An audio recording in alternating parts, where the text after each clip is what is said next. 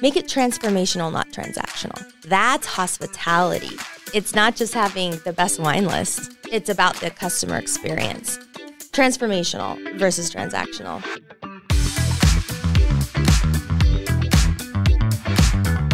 The following is a Big Sky Economic Development production.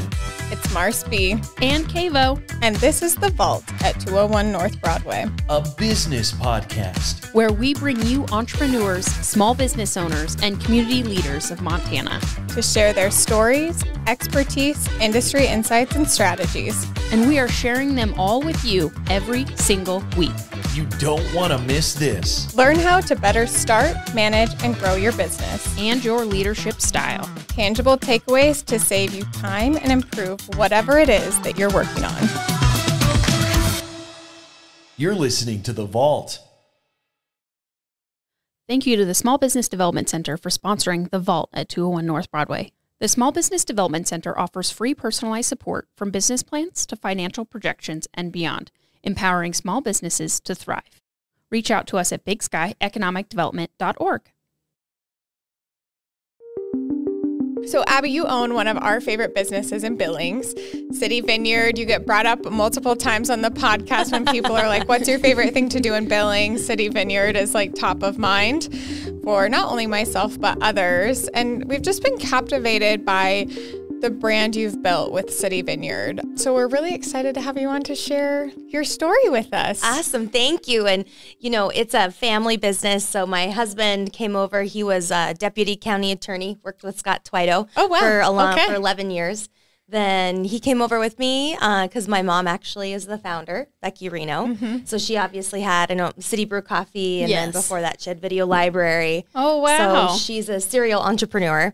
So she's still involved quite a bit, and we're so happy to have her wisdom and calmness when things get crazy. So, but yeah, I was happy to come on board when I did and move the location, and we're at where we're at now, and we open in Bozeman in June, so we'll have our second location. Exciting. Yeah, we're really excited. It's like the clock is ticking, though. It's like I bet it doesn't feel far away at all. No. And going through December, it was like, okay, I'm not going to respond to anything for the new store because it was, the holidays are crazy for retail, but.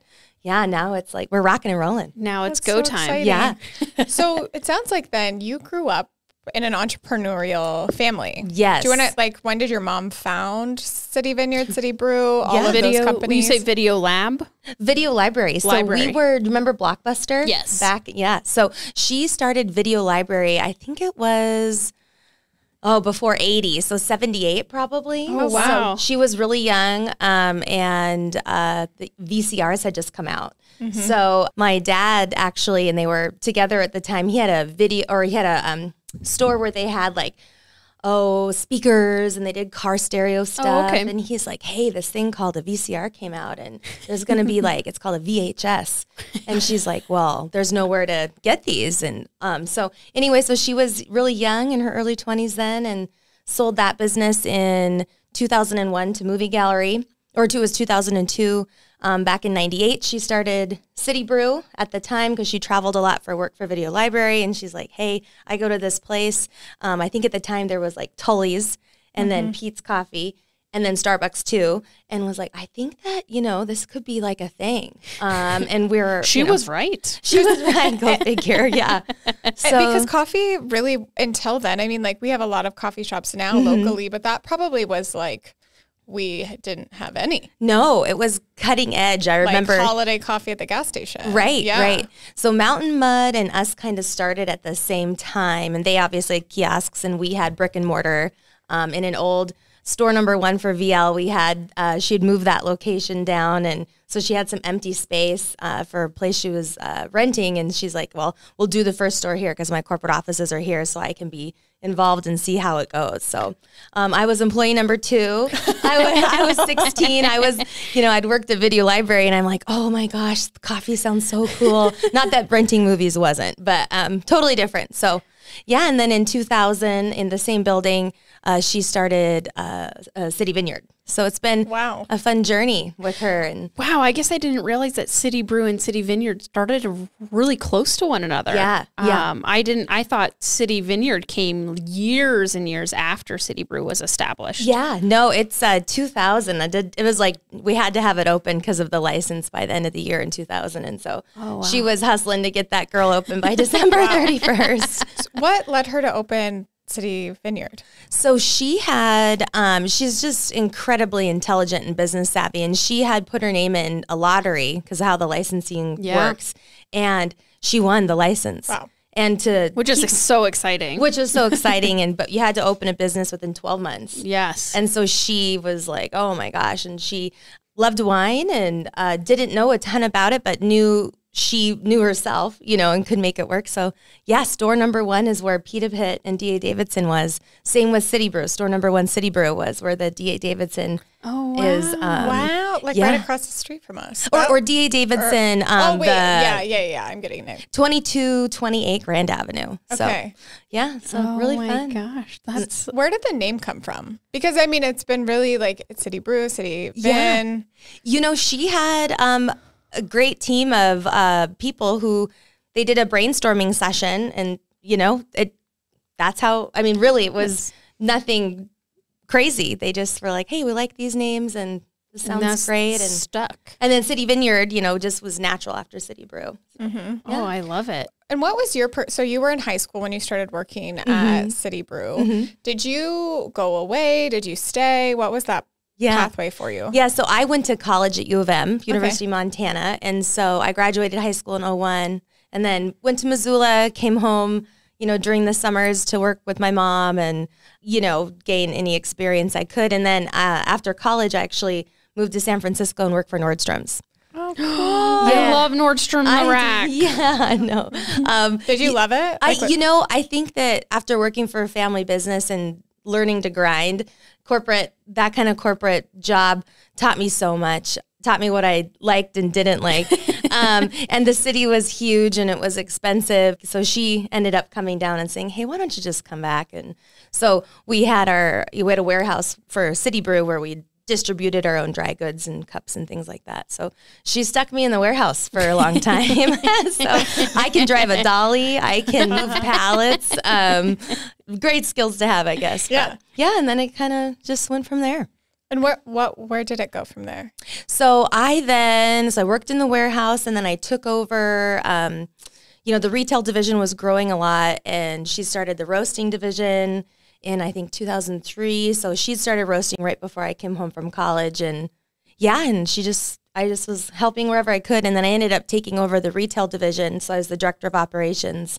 And then when we were doing the acquisition with CIC, so we sold to a venture capital company out of Salt Lake. And during that acquisition process, I was winding my time down with them. And then she's like, hey, what about City Vineyard? Like, that might be something you want to do. And I didn't know anything about wine. So did you like wine?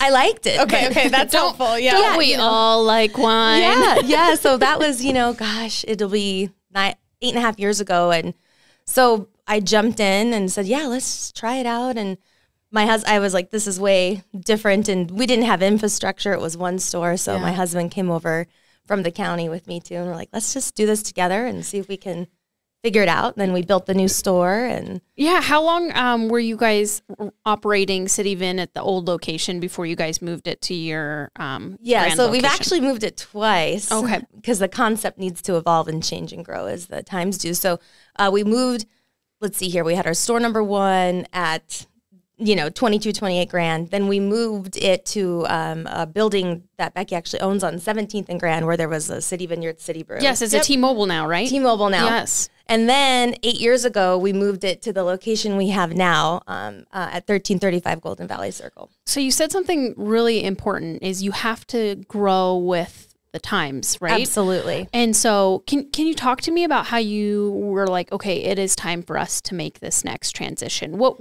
were those thoughts going through your mind? How did you know? Because I think there's a lot of businesses that kind of get stuck in that portion, and they go, well, it's working right now, and then they miss that moment. Right. I just think you need to see what other like businesses are doing. what your customers are asking for. We've really, before I took over, the manager at the time, she was just focused on the retail side of the business. And we had a teeny little tasting lounge, like 12 seats. And so we weren't really in the bar business then. So, we had the opportunity to move the location. And I said, we need a more modern design. So we worked with James Cornroy with A&E Architecture. He changed our look and feel, and he is phenomenal. I adore, they nailed every detail when we went to change our concept. So bigger bar, bigger on-premise, because on-premise, obviously the margins are different than off-premise, and harder to run, more labor, different customer interaction, versus a 10-minute, I'm helping you find a glass or a bottle. You're in the bar with them for an hour to 2 hours to 3 hours helping, serve them so that's different too. And obviously later nights and those kinds of things. So, and I was willing, I was young at the time. I'm like, oh man, no, let's try this. Let's do it. So I went from working early mornings to late nights. Yeah, what a transition there. Oh man, I tell you what. And I traveled for work, 70% of the time with City Brew. So I learned to live at home with my husband and my dog, and that was a transition too. They're like, whoa, you're not normally here. Like, usually leave Monday and come home Thursday or Friday. What are you doing? Like messing up our flow. So we not only, I was never home, we started working together and living at home full time. So that was and we're still married. We made it. And through you like that? That's great. That is a feat in itself. Oh man, yeah. So it sounds like there were a lot of growing things, and you guys have just been growing. What are there some moments that really stand out to you that were pivotal in those transitions and those growth moments? Yeah, when we first opened our store, it'll be 8 years in July at the new location.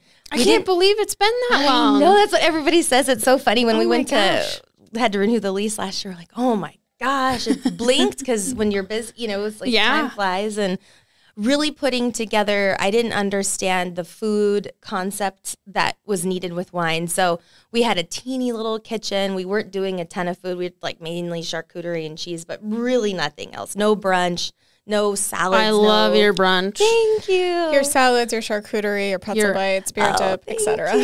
Yeah, so I didn't, when we first opened, I was like, well, people are coming for a glass or maybe two, but then they're leaving. Customer time stay, because you're really looking at your numbers. Yeah, your turns. Yeah, your turns, and that was something. My mom, obviously is a data geek and a numbers freak, and so she's like, what, so like looking at the numbers, how can we get more out of the customers we have? And so I never wanted to have a kitchen. I'm not I'm not a chef by any means, but so we expanded the food program, which then really changed our world with getting people to stay, getting people to come in earlier. So hire great people who know more than you, can have, some chefs that we can consult with. Your staff is always amazing. Oh, thank you. They are. Well, they're the reason I'm here. You can stand in an ivory tower, but let the boots on the ground are who make it happen every day. And I'm so fortunate to have the best team. I'm so fortunate.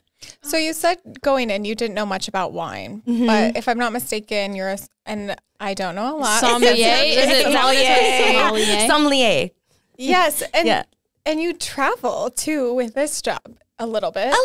Yeah. So, gosh, I remember, I've told this story to some people who have changed careers and come to me crying, and they're like, oh, I'm like, I did it too. I used to cry. I literally every day, because you go from being the expert at the position you're in to being the new guy and not having any history or knowledge. And so, I literally cried almost every night for like 6 months when we first took over, because I didn't know the difference between Burgundy and Bordeaux. Yeah. I didn't know, I didn't know the different regions and why flavors in this region taste different from this region. And if you come in and you want a light-bodied red, blah, blah, blah, I had no idea how to help you. Here's a nice red blend. I need to pull that really quick. Yeah, exactly. So, I studied and learned, and I had to be disciplined, and, I had to just hit the books, and I hadn't studied, or had to do anything since college. And I was like, oh my gosh, am I going to fail this written test? Had my note cards, and gosh, it was, but I'm so glad, because it made me better. And, I know more, and with wine, gosh, you learn 1%, gosh, I don't know anything. And then you learn a little more and you're like, I really don't know any, so this industry is so fun because it continually grows and changes, and you have to be on top of what is changing, what producers are changing, who's being bought by whom. And it's so fun, and it's a cultural thing, So my husband and I went to Italy this last year, and I'd never been, and it's just, it pulls it all together. Everybody drinks wine in Italy. Oh, it's man, served regularly. Yeah. Where did you go? So we flew into Venice, and then we spent time in Piedmont in a little town called Pernù, and went to Barolo and, met some amazing people. And then we ended in Tuscany. And so that was cool too. But met different producers, and I think the warmth and the kindness and the culture you can kind of get through reading the tech notes and like doing, looking on YouTube, but being there and like feeling it, oh man, it is life-changing. Oh gosh. So was that a vacation, or are those some of the wines you carry? So it was a vacation for sure. It was for my birthday, and then my best girlfriend, who was also at the same birthday, came with me halfway through. Yeah, it was a vacay, but we met some of our favorite producers, and it's amazing how much time, these people are so busy, and they're like, oh no, you love our wine? Yes. And, like, well, let's sit and talk. I mean, we went to one place called Geggiano in Tuscany, and Andre is so famous to us. He's like an icon, and he's with the Kermit Lynch portfolio, and he made time and spent like 3 hours with us, and we walked all through the vineyards, and oh man, it was just such a wonderful experience. And you just never, these people are so famous to you in your mind. And we met Chiara Bosca she has in Barolo, and we went all through in her dirty work truck, and she's just like, I don't need nothing fancy. And, so she took us all through the vineyards and, took us to lunch, and she spent 4 hours with us. Wow. And she was the first female winemaker in Barolo. So she really talked about, defeating norms and what she had to do to get in with the men. And so anyways, I mean, you just learn, you come back and you're different. Mm-hmm. Oh yeah, so absolutely. That's so really impactful and magical. Yeah, so fun. I do have a question for you, because you mentioned this before, is you have a great team. Oh yeah. How do you have a great team? Like, what are some of the traits that you look for when you're hiring, and what kind of culture are you building over there? Yeah. I always say I hire the personality, and anybody can learn anything, and you can train anybody to do anything pretty much. But so there's some, in the interview process, you can kind of tell if they have it as far as a personality. Yeah.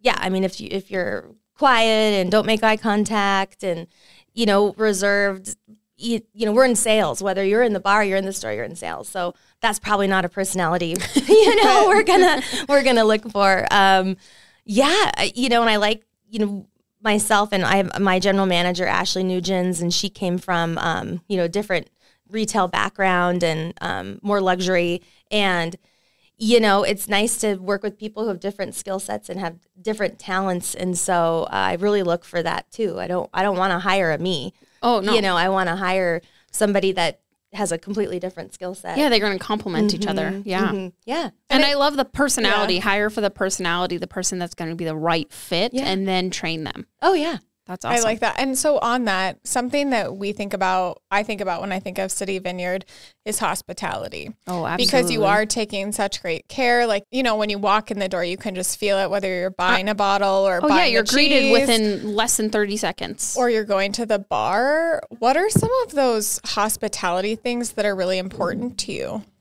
Yeah, Becky, my mom, is huge on it too. So, she ingrained it in me from a young age. But, your customers want to be felt, and like they want you to know they're there. They're our focus. They're the 100%. Whether I have to finish a wine order or the phone's ringing, that's your focus, because the customer's who pays the bills, not this delivery that's coming in, or someone's calling out and you're stressed about that. It's like, just really making sure they're the reason we're there. So from the time they park in the parking lot, the exterior of the building should be good. Then when they walk in the building, they should be greeted with a friendly greeting. Even if you can't approach them right away, the eye contact, the smile, the nonverbal is really important. So, from the time they sit down to the time they get the first glass, it never ends. Do you have a training process that your team goes through? Yeah, absolutely. And you know, there's some people who just don't want to do it, and they come to work and they're wearing it on. Whatever happened to them before work, they bring in, and we're like, oh, no, not here. You know, that's whatever a terrible thing, or you wrecked your car or whatever, you know, you're in this building now, you cross the threshold, and that has to go out the window because it's not about you anymore. It's about them. It's about the customer. Disney has a really interesting, and I don't know if you know this or not, but Disney has an archway, and when their team cast members, they call them cast members, when their cast members cross through that archway, they're on.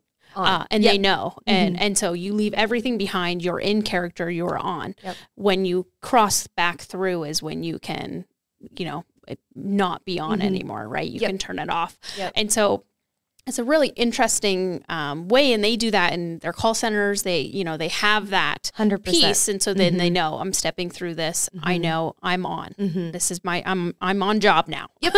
Yeah. And, you know, and that's a great analogy. And that's what we say. Once that door opens and you're through it, you turn it on. And, you know, if you have people who can't and you can tell, they got to go. Yeah. You know, so I think being fearless in being like, hey, you're clearly not able to do this today. Go ahead and head home. We'll get your shift covered. Or, you know, there's got to be repercussions if you're coming in and you're not on. Yeah. You know, and so having those hard conversations, which nobody wants to have. I hate them. I avoid them like the plague, you know, and then I can see like, oh, they went to the table and she didn't smile, or she put the glass down and didn't. Oh my, you know, it's like, okay. It's time to go. And I have to say, I give my GM, Ashley, tons of credit because she is fearless.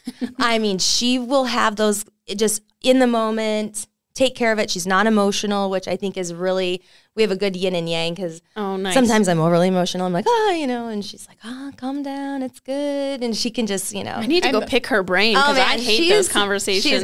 But I think picking it up, I think is really important, like right when you see it, so that it's not like you could just keep a laundry list of what they did wrong, but correcting it in the moment. So in a way that it's like, we love you. We're not trying, but this has to be fixed. Right. And you know, nobody wants to work for 4 hours and then be like, I was doing that wrong for 4 hours. And you didn't. You didn't tell me? Yeah, exactly. We have, there's a lot of data behind this, but the yearly evaluations, the annual evaluations that people get, and then that's when they bring that laundry list out and they're like, I've been doing this wrong for a year. And now, I mean, that creates so much issues because that employee doesn't feel like they've been doing a good job. They've got animosity. Like, why didn't you tell me? I could have corrected this. They're in that habit now. Then you are like, I really don't like them. They're not doing a good job. So doing it in the moment is actually probably even healthier for your culture than waiting. Yeah. And if I'm doing something, you know, I would want to know. And my GM can be fearless in telling me, hey, we told the team to do it this way last week, and you accidentally did it this, you know, I'm like, oh my gosh, I totally spaced that. Thank you so much. Or, you know, and just being open. I think having openness, if something isn't working, if there's a process that we've created for whatever reason and it isn't working, I want to know. And my team, we want to make it better for everyone. If it's better for us as the team, it translates into the customer. You know, if they can come in and everybody can leave their at the door and it's like, this is their safe place and we're all positive, you know, it bleeds into who you want it to bleed into. But unfortunately, if you let the bad stuff in and you don't address it, that also bleeds to your customers. So everybody's had that experience where they've gone somewhere and they weren't greeted, or maybe someone slammed something down. And it may not even be that you did anything to them. That could be that table over there upset them, but it is now transitioning to all of the other people. Oh, yeah. My favorite thing is when you go into a place and you know, you sit and you're waiting, you know, and then you finally get approached and they're like, oh, gosh, sorry, I have a huge blah, blah, blah over there. And you're like, anyway, so what do you want? Because I'm going to get this right away because their food's about to come. And you're just like, whoa, that table isn't my problem. Yes. You know? Yeah. And of course, you always have something that comes up where you're like, I'm getting rocked right now. So it's like the team to come to us to make sure we have proper management presence. And we're not perfect. We mess up. There's times where we haven't staffed right, or it was like, hey, it's a holiday and blah, blah, blah. So you get busier later. And then the team is like, oh, no, you know. So and you don't staff right, but then you make a note of it, and then the next Memorial Day or whatever it is, you fix it. Yep. Yeah. You know, because you can't bat 1,000, but man, can you try. But the team you need to create a culture of openness. So the team feels comfortable coming and saying, hey, we got murdered last night, like in a bad way. You had so-and-so off at this time, then this person got cut at this time. And man, we struggled, and it was hard to keep up and keep our standards where they were. It's like, okay, well, thank you so much for your feedback. Let's fix that. And actually fixing it and actually doing it. Or, you know, just things like that where you can help be a part of the process to make it better. What are some of those things? Because it sounds like you guys have that, but how did you get to that point? Like, what are some of those things where your team does feel comfortable in talking to you? Or because it sounds like that they'll tell you guys fix it, address it. And so that's building great trust. But what are some of those cultural things for you guys to keep that service at such a high level? And that it's so open, right? Because they can come to you and they can say, hey, Abby, we were murdered last night. Yeah, exactly. You know, ask for feedback. How did it go? Hey, gosh, I saw you guys' numbers. Oh my goodness. Great job. How'd it go?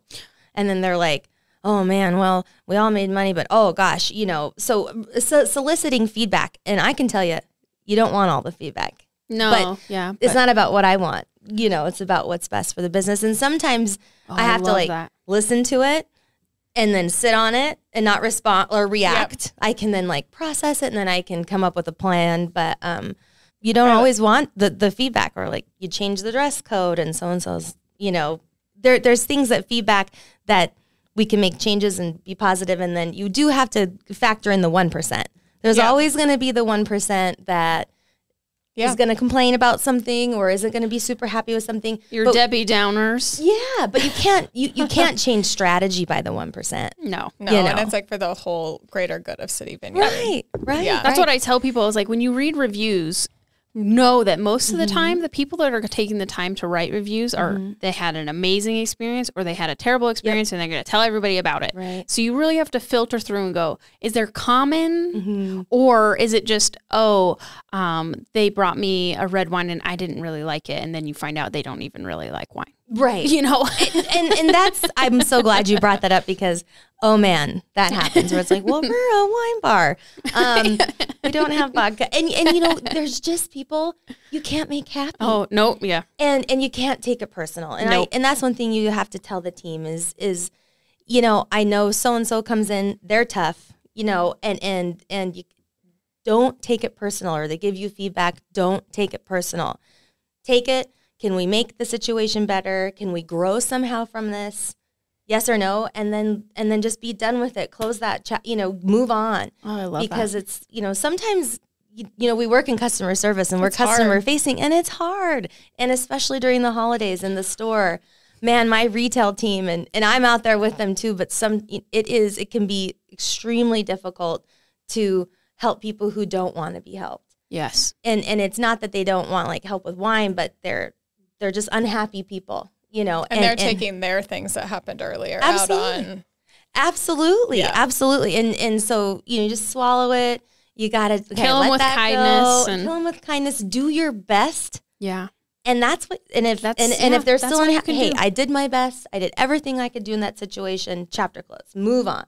You helped 30 amazing people today that were awesome. Focus on those. Don't focus on the one, you know, bad one. Yeah. It's 1 second versus 30 seconds, right? Totally. And I know it's hard. It's hard for me sometimes when you know, get feedback from a customer that, you know, whatever, and you try to make the situation the best you can and you take care of them in every way you can. But sometimes you just can't make them happy, and you did your best.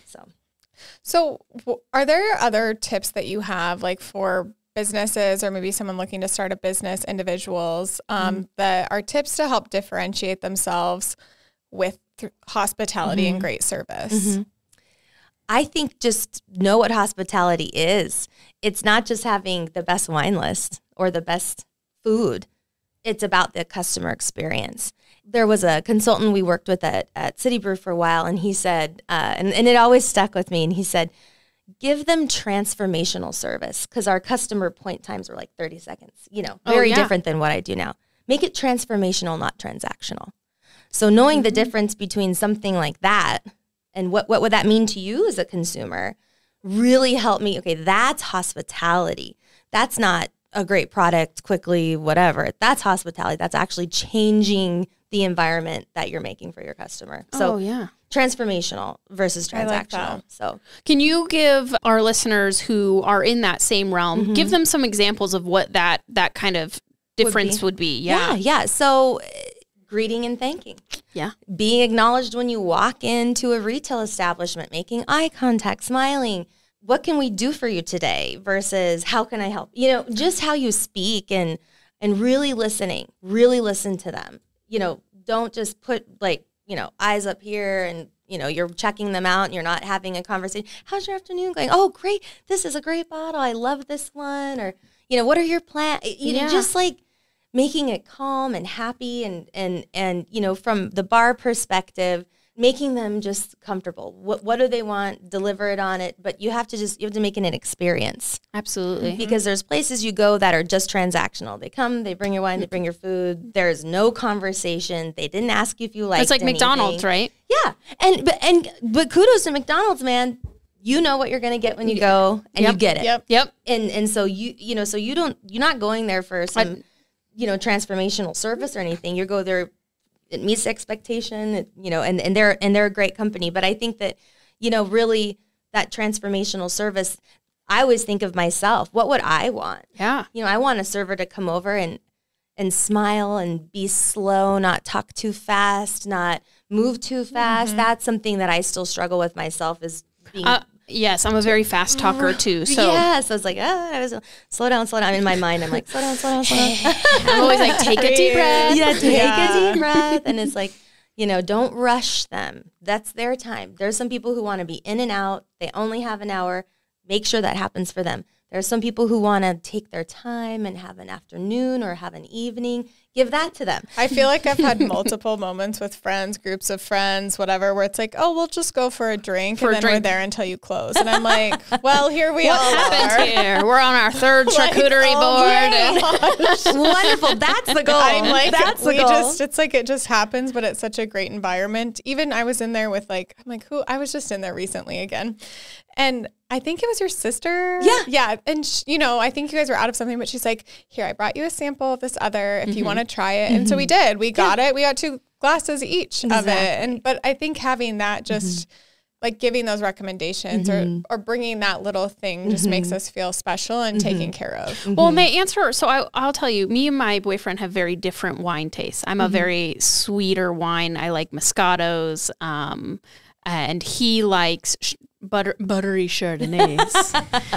So he's like a Chardonnay person. And so that's very different. So we, with our waitress, we told her both of our likes and she brought us a wine that both of us enjoyed. Awesome. Good. And I was like, who would have known? I never would have thought there would be a place that we could meet in the middle. Yep. Yeah. And that's great. And again, with our staff and we always encourage our team to sample customers.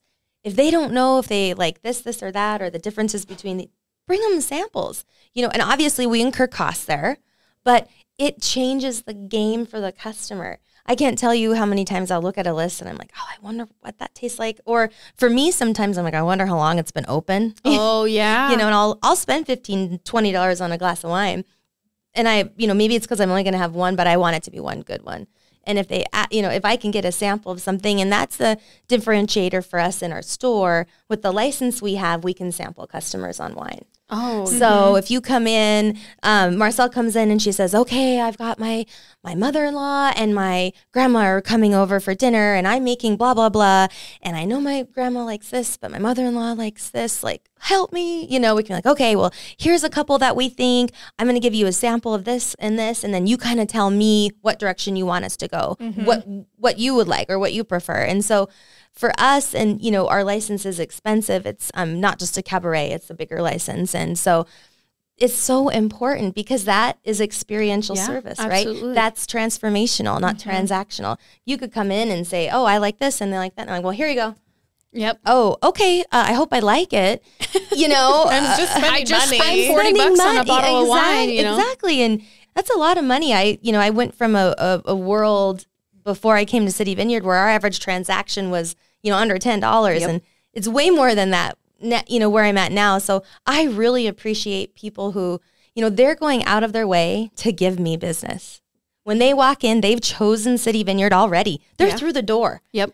Now we got to take care of them, and so we're so fortunate, and it's not lost on me that they chose us for a reason. So let's make sure we hold up our end of the bargain. That's really, I like. So because you guys you have a lot of, you have both sides, where do you get inspiration to do new things and then build out your food menus, because they change a little bit, and to add brunch, where are you getting your inspiration? Yeah, and I think that's where traveling comes in, right? I was so fortunate in my younger years to get to, obviously my mom is wildly entrepreneurial and, throw 10 things against the wall. Let's see what hits. I got to try new stuff, but also traveling, eating out, going places, trying new things, and I tend here to go to the same restaurant and eat the same thing, but when I travel, I'm like, okay, we're going to go here, here, and here. This is like a totally different thing I would never normally do. Shopping your competitors is so important, because it makes you look at your business different. Maybe it's not truly a competitor. Maybe it's a Michelin star restaurant in Piedmont that you get to go to. It's like a chance in a lifetime. Like, what do they nail? What can I transfer from this experience into my business? Yeah. And just, you're always looking at opportunities. It's never really off, And then what's it like working? So you said your husband works with you too. Yeah. What's that dynamic for you guys? Because now it's years down the road from this experience. What's that like? So when people ask, I'm always like, we do different things because you need to. I think we have different skill sets. He's obviously an attorney, so, I'm definitely not that. He spells really well. I'm a terrible speller. Me too. Thank God for autocorrect. Oh my goodness, yes. But yeah, it's been so great, and we do different things. We have different hours. We try to have that kind of balance. And, he's like a super happy-go-lucky, like easygoing guy, and I'm more intense. So I think I found a good partner, really not knowing it before, It's like, oh, we're married now. But it's, it's challenging for sure. There's times where I'm like, I need to walk away from you, or I say something, and our GM's like, okay, just walk away. Don't say what you're thinking, because it'll probably hurt his feelings, because we're just so intense. But or I'm intense and he's more laid back. So, but what's great with he has an amazing palate, and he didn't drink wine before at all. He was a beer guy. Beer guy. But some of the skills from being an attorney have transferred. Lovely photographic memory, so it can be somebody can come in and be like, okay, I had this bottle, it had a fish on it, it was blah blah blah. It's like, oh, I think I know what it is. And for me, it's like I have no idea. I'm on Google wine bottle with fish on label. Yeah, exactly. I can pull that for you. Yeah, or and he just has a really good palate too, so and he can remember, hey Abby, we had this wine 6 years ago at such and such conference on blah, blah, blah. And I'm like, oh, I still don't remember, but thank you so much for telling me that. It's still gone. Right. But yeah, different skill sets, I think, is really nice. So do you find that what helps you guys have a good work-life balance is that you guys very much have discussed and stay within your roles? Yeah. And to be open and honest with each other. And sometimes that's hard too, because sometimes he gives me feedback where I'm like, that hurts. Thank you for telling me, fly your zone, man. Fly your zone. Sometimes he leeches into my zone and I have to be like, oh, hold on there, no, there. Exactly. And, I think though, my dad famously has always told me, this is hilarious, there can only be one alpha in every relationship, So knowing who that is important. And he's just a kind, loving human, and the team loves him. And but it's challenging. I feel like you're describing my marriage also. I've only been married for not very long, but I relate to you. Yeah. My husband's like a golden retriever. Everyone loves him, and blah blah blah. Mm-hmm. Yeah. Yep, it's the same. I am. Yeah. Yep. Same. It's a different boat. Yeah. Same. Yeah. And he doesn't get rattled. I get some things will rattle me, and he's like, so tell me why you're rattled. And then I'll, whoa. And he's like, huh, okay. Well, so like tomorrow it's done. So why are you worrying about it now? Yeah. You know, so like, and you're like, perspective. I just need a minute to think about it. Yeah. And, you know, his previous career, or I mean, he's still an attorney, but, you know, he did civil litigation defense for the like county jail and the sheriff's department. And so he's like, man, you know, perspective is different. Everything is like easy going now. Oh man, he's like, life is so good. Life is so good. Because that, you know, from an intensity point and the craziness he saw every day, he's like, man, nothing can rattle me here out. No, this is all different. Yeah. So you mentioned going to a Michelin star restaurant and seeing what you could take from that. What are you looking for? Just anything under the moon when you go to these different places, or even going to different restaurants and places here? What are you looking for to glean to possibly take back to your own business? Great question. You know, I think from a service perspective or hospitality, like Marcel said, perspective, how do I feel? How are they making me feel? Because sometimes they can make you feel anxious or nervous or irritated, or how do they make you feel? And that happens the minute you walk in the door, right? Yep. Do I feel heard? Do I feel taken care of? You know, so I think when you know, bad service gets talked about a lot, and I don't think good service gets talked about enough. No. Because when I get great service, it just makes me feel so good. Yes. You know? And they're really listening. Oh, it looks like you didn't eat all of your Brussels sprouts on this appetizer. Was everything okay? Oh, you know, they were a little overcooked. Okay, thank you so much for telling me. I'll let the chef know. And I don't expect that to get comped by any means. But they're listening, they're actively listening, and they want to make it better, right? Absolutely. So that is one of my things too, is if somebody comes by and there's a plate of food and that somebody's barely touched, why aren't you asking about it? Exactly. I would ask about it. Right. And in my experience, you do ask about it. Right. To see how you can be and improve, because that experience could change them ever wanting to come back. And that experience too, let's say I had the duck somewhere and it was really overcooked and really dry. You know, if they ask, I'll say, you know, it was a little dry, blah, blah, blah. Oh my gosh, thank you so much. But maybe they made it better for the next customer. Yeah. You know, so they're doing their job hospitality wise, because you can't always fix it for the one. But for the one, yeah. To take that feedback and make it better for the rest is really important, I think. So what are some unique things? It's just a different industry for us that are unique to working in the wine industry. Gosh, it's experiential. You know, you taste, you're using all your senses, right? When you're drinking wine, it's not just smell, it's not just taste. It's like sight, sound, you know, all of it other than sound, I guess.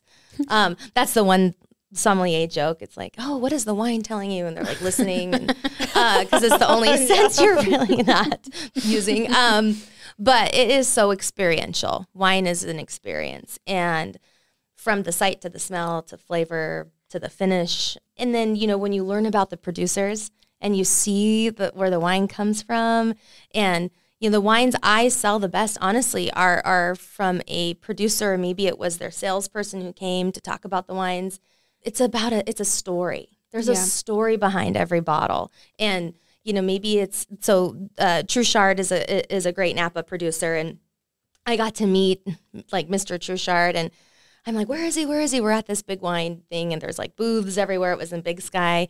And I'm like looking, and the gal's like, it's him. And I go, oh, and he's like in his late 70s. He was wearing Wranglers, a jean jacket, and his scarf. And then I, you know, went over and I said, I love your wines. And it like gruff hand, you know, and I said, oh, blah, blah, blah, blah, I love your wines. And you do such a great job. And he goes, I'm just a farmer. Yeah. You know? And I love that story. We were just in Napa in like late November, December, and we were at one of the Hill family estate. Yeah. They've got great wines. So one, the whole experience is lovely. The tasting was great. But then the owner and his son come by. The son is drying persimmons, and that's what you're getting served. And they were really good, by the way, like super good. But then he like meets us. He hugs us all before we go. Yeah. We, funny enough, like exchanged cards because I had one, but he like knew people here in Billings and talked about places here. And then he sends me like an email. Yeah. On Monday. Aww. Like, hey, great meeting you. Thank you guys so much. Yeah. And, you know, we shipped a couple bottles back, each of us from there. But and he talked about his grandpa, I think, or dad that was the farmer. Yeah. It's like it's his dad. Yeah. Yeah. His dad. And then the kids came back, took it over and then turned it in. But just that story is so sweet. Yeah. And it's, a lot, especially, now in the US, a lot of estates are being bought and sold and blah, blah, blah. Business, right? They're not as many family-owned businesses like that, which you just want to give them business, because they're real people. They're not a corporation. They're a person. And in Italy and France, a lot of the wineries, at least that we like to do business with certain importers, they're like 4th, 5th, 6th, 7th generation family-owned estates. So I just had the pleasure of meeting Gaia from, they have properties in Piedmont and Tuscany, and they just have bought properties down in Etna. And she's the oldest of the children. Her great-grandfather was the founder. Her father, so she's taking over for her father, and it is personal to them. Family legacy. So personal, and they care so much. And she is someone that, I'm like, can I get a picture with you? Because I just awe and ooh over her because she's so amazing. And she was warm and kind and thanked us for our business. And I'm just like, oh my gosh, so much of her wine comes to the States, and anything we grab sells right away, right? It's like no problem. Can you sell us more wine? We'll sell it. Yeah, exactly. But it's family and it's personal, and they make it personal. It was personal for you to get the email to say thank you. Yeah. And you're just like, gosh, this person is so busy. They thanked me. They took a second out of my day, which would probably makes you want to go back there and continue to buy their wine because of that experience. And tell people their story. That's a beautiful story. Yeah.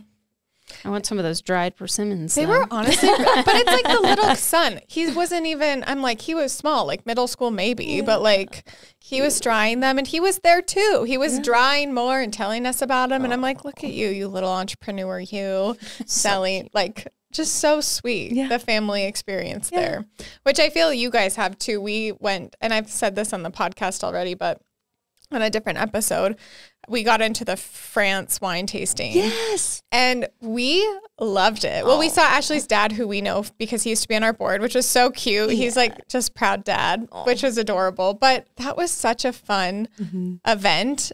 We loved it. We loved learning about the regions, like you were talking about a little earlier. So can you talk to us about when you guys pull in those events, what that looks like and what that experience is like? Yeah, absolutely. So events are, never easy, right? No, as you guys know, it's like, woo, it's a lot of work. But with that specific event, we love Chelsea Lederier. So she is one of the co-owners of the import company French Libations, who you got to meet. And so we've met her throughout the years, and just really, we love her, just everything about her. She's outgoing, she's funny, she has great presence in front of customers, and she has an amazing portfolio. So, that helps. The wines are good too. Because there's some wines that are good, and then you meet the people and you're like, ooh, I would never have you in town. Yeah. So for that specific event, I do an event with the Symphony every January, and I was on their board for a long time. And now that I'm busier with 2 stores and stuff, I'm focusing more. I'm trying to. So anyway, we do a virtual wine tasting with the Symphony as one of their annual fundraisers. And so every year, this was the 5th year, I think, that we've been doing it. Really started during 4th year, because we started during COVID, and we're like, oh my gosh, how are we going to I remember seeing Instagram about that, Instagram posts all over about it. Virtual was the way to go. And then at post-COVID, people are like, no, we still like that, because then we can have multiple glasses and we're at home and we don't have to drive and blah, blah, blah. So thinking of somebody who is going to be good on camera, because it's virtual with the Symphony, and then we always do 2 events because to bring people in like a Kelsey, you have to be able to do multiple things and really use their time, because they're busy and they're like, man, you better have a couple things going, because one thing isn't going to cut it. And I get it. It's business for them to fly here, have a hotel, do all that. So we always do the event with the Symphony one night, and then the other night we do an event our own. So, but really, I think, people are curious. They do want to learn about the wines. They want to know the story.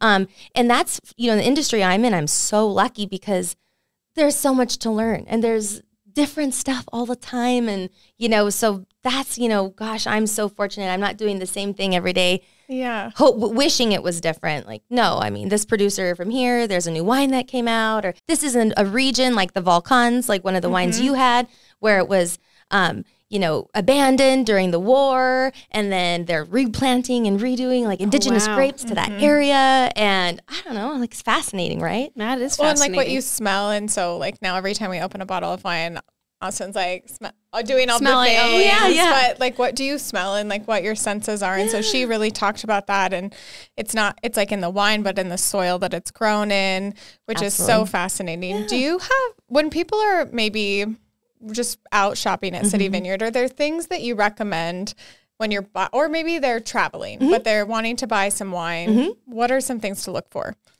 I always ask people, are you eating? Is this for a meal? Because really the wines you're going to choose to go with food are going to be different sometimes than my girlfriend's coming over. We're going to watch Netflix and eat popcorn. Cool. I got a wine for you. Oh my gosh, no, I'm doing this grilled pork loin, yada, yada. Here are my sides. This is how I'm preparing it. Okay, you're going to want something from Rioja, Tempranillo, really helping them because that marriage between food and wine, when you have, it just goes together. And they always say what grows together goes together. So if you're in Tuscany and blah, you're going to want red tomato and all these things that go with these specific wines. Yeah. So, because you don't want the pairing to contrast where I like to use Cabernet, like a really dry cab that sucks all the moisture out of your mouth. You don't want to have a dry piece of chicken with that. No, because you have no salivation happening. You're thirsty. You're like, you drink more wine and you're choking, and you can barely get it down. You like go, and it's like puff, like it's like dust coming out of your mouth. So that it's not a good pairing. So you would want like a juicy red to go with like chicken or things like that, like a Gamay or a Pinot Noir, even like a Syrah, to go with some meats like that. And if you have like a steak, like a ribeye or anything with a little bit of fat on it, that is awesome for like a dry Cabernet. And those things go really well together because you're going to have like the juicy bit, a little fattiness on the meats, and you take a drink of your dry wine and it cleans your palate out. And then you go back for another bite, makes you eat more. And then the more you eat, you're going to want to drink more wine. So that's like, it's like a good little pattern. Oh, yeah. That is a good little pattern. Yeah. Well, you kind of hinted at it before, just now, but you're opening a second location. Yes. Tell us how that is going. Oh, man. I think Bozeman is its own animal, too. We're glad we had you first. Yes. I'm just going to say that. Yeah. I don't think if I had done business in Bozeman before, I wouldn't go because it's so intimidating from like a labor perspective. Yeah. And just your overhead, rent, all the things. It's hardy. But yeah, we're so excited. I feel like it's going to be a little smaller store. Bar is going to be a little bigger. You get better as you go. So your second store should never be exactly like your first store. Yeah, you should try to do things a little changes to, make a big impact, hopefully. Oh, and you said June. June-ish. Yeah. June 7th is like the day. I'm in quoting the day. You can't see them. She did air quotes. Yeah, I did air quotes. She did air quotes. Looking at, so Bozeman, that's like looking ahead. Mm-hmm. What are some trends that you foresee shaping like the future of just hospitality? Mm-hmm. We talked in our other one about AI and some of that new technology, but also just other trends you are seeing that will be popular in 2024, 2025. Yeah. From the wine perspective, I think you guys maybe have heard about like the natural wine movement and all that. So, people, they're not adding any sulfites into wine. So, it's, might not be good by the time you have it. Right. Oh. So that I think that whole part of the industry is really, there's, I don't know, big waves and people doing big things. But I think a good thing that is happening that really originated in Europe and France and Italy is the biodynamic wine movement and all organic wine movement. So, in certain areas, you cannot use herbicides, pesticides, and all the craziness for growing, right? So, oh, nice. So it's a cleaner wine, right? It's not natural, and I'm, air quoting natural, but, it just makes a better wine. And I don't want to drink something that might have had pesticide chemicals on it. You're not, because you were consuming that, you're drinking it. So that's, we're seeing so many more producers domestically that have stopped, and they're now organic. They're, furthering into the biodynamic. I know it's a hot topic, and I probably shouldn't bring it up. I'm going to anyway. Global warming is a big deal in the wine industry. Mm-hmm. Places are getting hotter. There's certain regions that cannot grow the same grape varietals because it's too warm. Because those varietals don't do good in those conditions. So climate is a huge deal in the industry. So, Gaia talked about it, and they're buying land. So she's in Piedmont and Tuscany, and there's certain areas in I would say rows and crops that they're having to change the varietals because it's too warm, or things like that. They're also they bought land down in Etna, which is Sicily, volcanic soil and different climate down there, because they're worried that some of where they have other lots and plantings are going to be too warm, and they're not going to be able to produce great wine.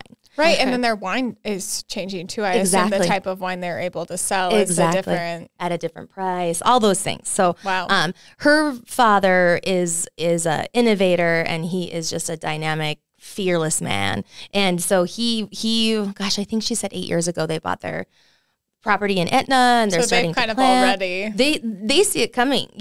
They're way ahead of it because they're farmers. It directly affects them.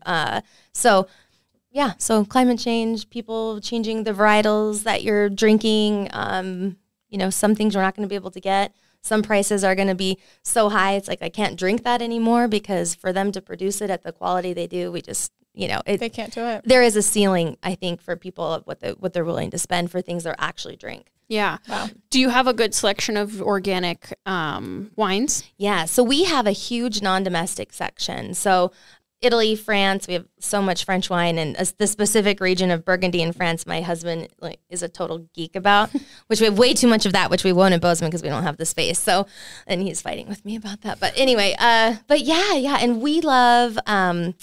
those wines are more rustic. They have a different story. They taste different. There's domestically, you can inoculate wine with sugar to change the flavor profile. There's some producers that do it a lot here, and, that's not good for your body. So the cleaner wines you drink, the lower sugar wines you drink, it's just better for you. Good to know. I'm a very sugary wine drinker, so I'll have to rein it in. But you drink Moscato, so yes, it's being inoculated with sugar, but depending on the producer, like Tintero, the one we pour by the glass in the lounge, it's imported by Kermit Lynch. One. They don't add any stuff to it. Yes, they inoculate it with sugar a little bit to maintain that flavor profile, but they're not spraying it. It's still an organic wine. You're drinking an organic wine. Oh, look at that. I do love keep drinking it. Yeah. Look at you. I do love your international section. Spain, we took a trip to Spain. Yes. Italy, we haven't been to France yet, but I think when we go in there, that's where we go first, or those international sections before we do domestic. Is that good or bad? I don't know, but that's where we gravitate towards. And I think, one of the benefits we have with the space we have at City Vineyard is we get to, show you different things that maybe you don't look for, we get to have that variety. When my husband and I took over the business 8 years ago, we didn't have a lot of non-domestic stuff. Like the domestic set was huge, and that was the bulk of what we sold. And, now, honestly, it's 50-50, or even a little more non-domestic than to the domestic stuff. So where before it was probably 80-20, 80% of what we sold was domestic and 20% was non-domestic. We're now, we're pretty much split down the middle. Oh, nice. So is it better? I can't say it's better, but, I think that having a good global variety of wine is really important, because, you might have one Greek blah, blah, blah that you're like, oh, I love this one wine from Greece, and there's nothing like it here. Yeah. So get them what they want. And everybody has a different palate, too. Yeah, absolutely. Well, and it's so lucky for us to have you guys in Billings and be able to go and buy these wines and have that experience. Where and the meats and cheeses. Yes. And we know where you're, going to that tasting we went to, it's like, this is the person they work with to import these wines. Like, it's legit, it's coming in, and just being able to, be part of that at a small scale was just so special, and we loved it. We can't wait for the next one. Thank you. And, it's because of people like you, we can do those events, right? You can build a palace, but if nobody comes, you just have this palace, right? No, I feel like I'm like, I swear in December and January, I was there like every week. I'm like, well, here I am again. Good. Thank you. But, and the customers, dictate, what you carry and what you pour by the glass, and really listening to them. And we're so fortunate, people I know in other markets are like, oh, Billings, that's Easter month, blah, blah, blah. And I'm like, man, our customers are so well traveled, whether it's to Santa Barbara or Napa or wherever, or to like Piedmont and to Tuscany and to Spain. Mm-hmm. And then they come back and then they're like, I want these wines from where I was.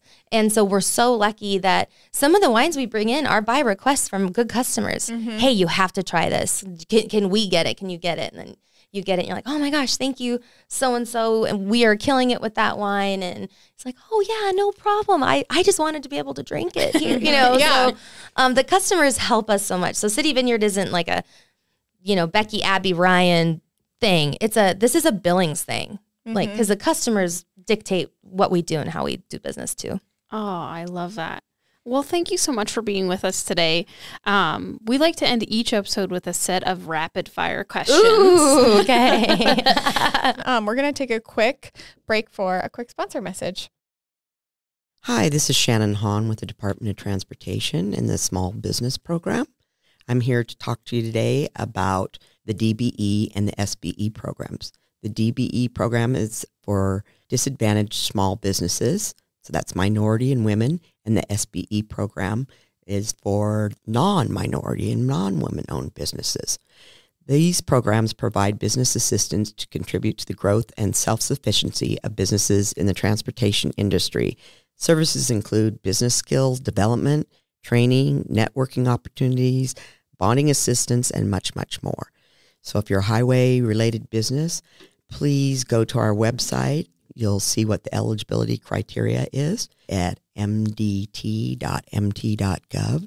You can call our 1-800 number, which is 800-883-5811. So give us a call. Thanks. Are you ready? I'm ready. I should have had a glass of bubbles before this, but I'm ready. I know. I was like, we should have had this at 4 p.m. I know. I had brought the bubs next time. I told Marcel, I was like, we need a to-go podcast recording equipment so that we could go to places and do the episodes too. Yeah. Well, I will jump right in. What is your go-to wine? Your favorite go-to wine? Oh, I'm a diva. I love champagne. Ooh. I love bubbles. So if I, obviously champagne's more expensive. So if I can't have that, then I go to like a Cremant d'Alsace or a Cava from Spain. Bubbles, clean, dry, bright, refreshing. Love it. I love that. I like bubbles too. What gets you going in the morning? Like, how do you start your day? Oh my gosh. So this is terrible, and I know I shouldn't be doing it, but I have all the reports from the day before, the auto email. So I literally turn off my alarm and then open my email and read my reports from the previous day for the store and the bar. Well, I mean, terrible, you're the owner, but so you have to know your numbers. Yeah, exactly. So, and then I get up. I'm like, read it, process it, get out of bed, start rocking and rolling. Because then your brain turns on, Yeah, you're like, okay, here's my actions for today. Yep. So are you still a coffee person? Or did you like yes, yes, okay. Yes. Okay. Love it. I was like, since you worked, I would assume. Yes. Fun. As an entrepreneur, what's the best piece of advice you've ever received? Oh, gosh. I always give the hard ones. Yeah. In God we trust, all others bring data. Because you can feel a certain way, feel it, but what are the numbers telling you? Look at the numbers too. Don't just go off feel. All right. I In really God like we that. trust. All others bring data. All others bring data. I like that. Last thing, where can people connect with you, find you, find City Vin? Yeah, great. So we have Instagram. I don't even know the handle. I don't have my phone on me, but it's City Vineyard Wine. So City Vineyard Wine, you'll find us. Obviously with Facebook, we have cityvineyardwine.com. We do a newsletter that has all of our current events coming out. So sign up, go to cityvineyardwine.com. Make sure I'm signed up for that. And sign up for the newsletter. And then that way, any events and new stuff that's happening, it keeps you posted and up to date on what we're doing. Awesome. And you guys do beautiful gift baskets and things like that too, so that people can connect with your team to curate a beautiful basket if needed. Absolutely. And we do a lot of corporate baskets for businesses. So big, large orders where they bring in their swag, whether it's a mug or what have you, hats, things like that. And then we build the basket. So it's it's not a City Vineyard branded basket. It's a, XYZ bank basket, and they order 30 or 50 or whatever. So we definitely love that custom stuff that really helps those customers get their brand out there in front of their customers. Awesome. Well, thanks, Abby. This has been a ton of fun. Awesome. Thank you guys so much. I appreciate your business. Yeah. Well, we love going to you. And all of our listeners here, if you're looking for a wonderful place to have brunch, or if you're looking for an amazing wine for your dinner, stop by City Vineyard. Thank you. We hope you enjoyed this episode. Make sure you are subscribed to The Vault at 201 North Broadway, wherever you podcast, including YouTube. Connect with us on Facebook at The Vault at 201 North Broadway and Instagram at TheVault_201. Don't forget to visit us at thevault@201.com and subscribe to our newsletter. We will see you next time. Bye.